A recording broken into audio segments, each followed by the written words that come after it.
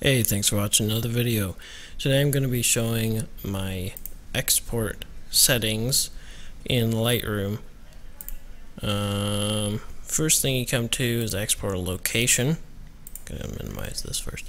Okay, export location, and I have that set to same folder as original, so it'll export the JPEG or whatever I have it set to the folder that your original file's in. So that's what I have.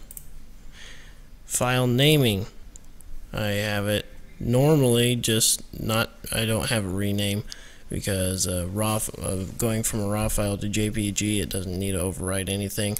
Now if you're doing a JPEG to JPG, you'll want to rename it because it won't, for some reason it won't allow you to overwrite the file that's open.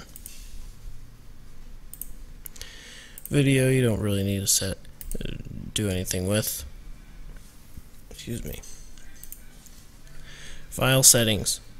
This is the main thing you want to look at. Have your image set to JPG. You can also have Photoshop document, TIFF, or DNG, or even original. I do JPG, and I also normally do sRGB. This right here is the main culprit for image size problems, because I had somebody asking why Lightroom was making the file go from 9 megabytes or so down to 1 megabyte. Well, this right here should be the problem. Just make sure the quality is always set to 100%. If for some reason you have a certain file size limit, you can limit the file size to, and this is in kilobytes, so you can do that if you need to.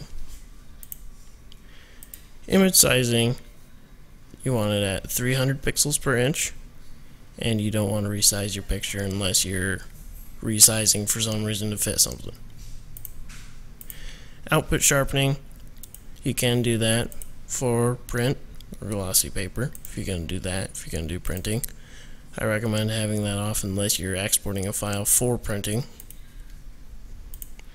You can have it remove all the data or keep it all. I usually have it just keep it all. I don't really care about anybody having my settings or whatever.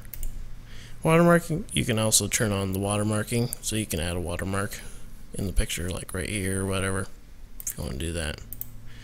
And post-processing, after export, do nothing, or you can show it in Explorer or open Photoshop, whatever you want.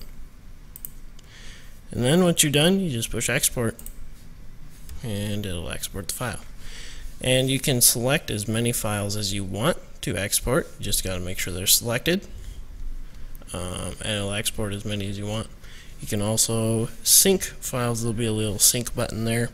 If you say you do an edit on this one and you like it, you want to apply it to all your images, you select all your images and then you push sync, and you can select each thing you want it to sync, like, you know, exposure, contrast. You can select each one, or you can have it check all, whatever. So that is just showing how my export category is set up in Lightroom. Thanks for watching. Hope you enjoyed the video. Like and subscribe. See you later.